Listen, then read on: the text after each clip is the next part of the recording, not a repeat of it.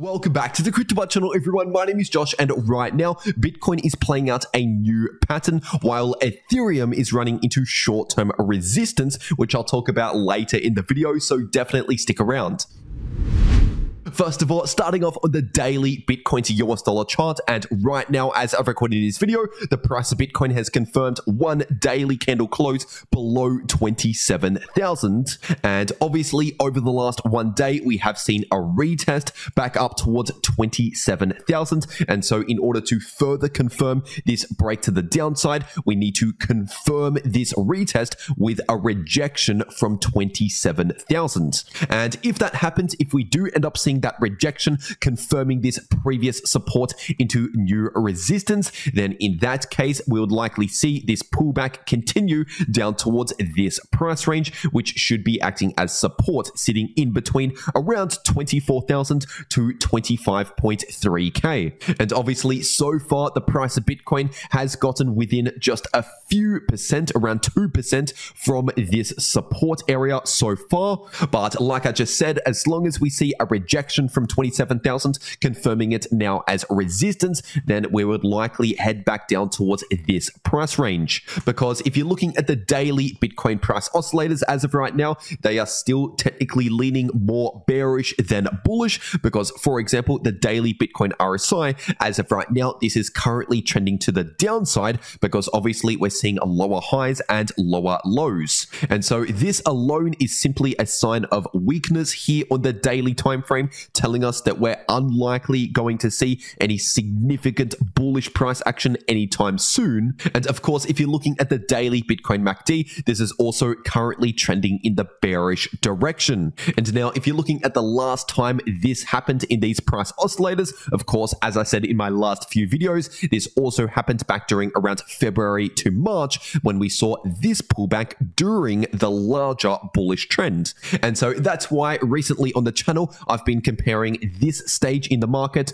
to back then, because technically speaking, it's still possible that the price of Bitcoin could continue to remain within this multi-month long larger bullish trend. But obviously, as of right now, we are clearly seeing a pullback in this trend, somewhat similar to what we saw back here. And once again, if you measure the size of that pullback from that high down to the low, that was around a 22% pullback. And from this 31k high, a 22% pullback would put us right at around $24,000 approximately. So even if we do see a continued pullback here all the way down towards this area of support, and then for as long as we bounce in that area of support or above that area, then once again, it's still possible we could remain within the larger multi-month long bullish trend after what we saw back here. But at least for now, in the more shorter term relative to the daily time frame, as in talking about the coming days, maybe over the next 1 to 2 weeks, obviously we are currently looking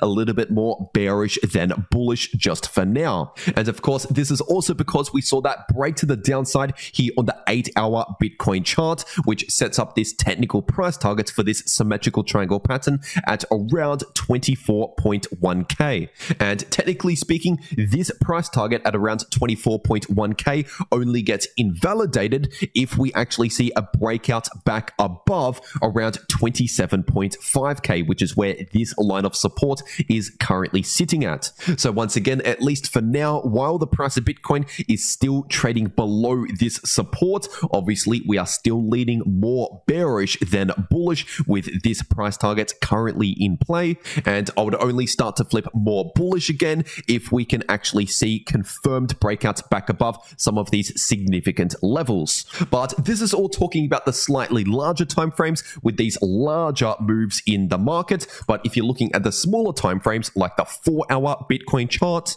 obviously right now an active bullish divergence is currently playing out just in the short term, which is also what I mentioned in my last video. I said we are potentially forming this bullish divergence, but we still need to see a little bit more confirmation here with another 1 to 2 candle closes in the green. And obviously, since my last video, we have seen that happen, which means right now as of recording this video, this bullish divergence on the 4-hour chart is active, which means we should expect reduced bearish momentum just in the imminent short term, because usually these bullish divergences on the 4-hour time frame last for around 1 to 2 days or so. So basically, potentially over the next 1 to 2 days, it's likely we could see a bit of choppy sideways price action or a slight recovery just in the imminent short term, kind of like what we saw back here or back here, for example. But it is important to understand that this alone doesn't necessarily cancel this bearish movement and this price targets, because for that we need to see more bullish confirmation, like a breakout back above some of these levels once again. So essentially, as I explained in my last video, we're likely going to see a little bit of a break from the bearish price action in the imminent short term before potentially continuing the bearish price action later on. So as always, it is important to understand the difference between different time frames, because sometimes when I talk about bearish on one time frame and bullish on another time frame, some people get confused thinking that I'm talking about both bullish and bearish at the same time on the same time frame. But no, obviously we can see a pullback that has some smaller bullish price action within the pullback, like what we saw back here or right now, for example. And once again, if you zoom out to a larger time frame like the daily chart, it's possible that this is all just a giant pullback within a larger multi-month trend, similar to what we saw here. And something else that could assist this small bullish divergence on the 4-hour time frame is the funding rates, which are currently flipping back into the negative, meaning a lot of people are trying to short the market at the moment, because when the funding rates are negative, essentially the short positions have to pay that funding rate as a regular fee to the long positions, which incentivizes more longs to be opened and more short to be closed, which in that case adds buying pressure to the market. So once again, just for now, this is technically a bit of a short-term bullish signal to help out this short-term bullish divergence, but we still currently have those larger bearish factors playing out at the moment on these slightly larger time frames that we cannot forget about. But anyway, now getting into the Ethereum part of this video, this is on the daily ETH to US dollar chart, and right now, as I've recorded this video, the price of ETH is running into this area of support in between 1770 to 1820. And as I've said recently on the channel, if we see a confirmed break to the downside below 1770, then in that case, we would likely see a drop down towards this price range in between around 1650 to 1.7k. And once again, as I've said recently on the channel, if we do end up seeing a drop from this high down to that lower price range in between 1650 to 1.7k, that would be around a 22% move from that local high, which would be pretty much the exact same sized movement, same sized pullback to what we saw back here during around February to March, which obviously occurred within the larger multi-month long bullish trends that we've seen since November last year. So at least for now, in the more shorter term relative to the daily time frame, obviously we are currently in a more bearish phase in the market, but once again, this could be occurring within a larger bullish trend. And as of right now, in terms of the momentum in the price oscillators, the daily Ethereum RSI is still looking more bearish than bullish at the moment, because obviously we're still seeing things like lower highs and lower lows, while the daily Ethereum MACD at the moment is still currently showing bearish momentum. And now if you're zooming into the shorter term, this is on the 4-hour ETH to US dollar chart, and obviously over the last one day, we have seen a bit of a reset, a bounce back to the upside, resetting this RSI from oversold territories, which is also what I talked about in my last video, because in that video, I said that we're likely going to see a bit of a reset because the RSI was in oversold territories, meaning we're likely going to see a small amount of either sideways price action or a slight bounce in the imminent short term. But because we are now resetting this RSI, this is technically now giving us some more room to the downsides. And this is, of course, how trends go. We usually do not go in a straight line. For example, this bearish trend, we have seen bullish price action throughout this bearish trend, just like how in a bullish trend, of course, we can see bearish price action during a bullish trend.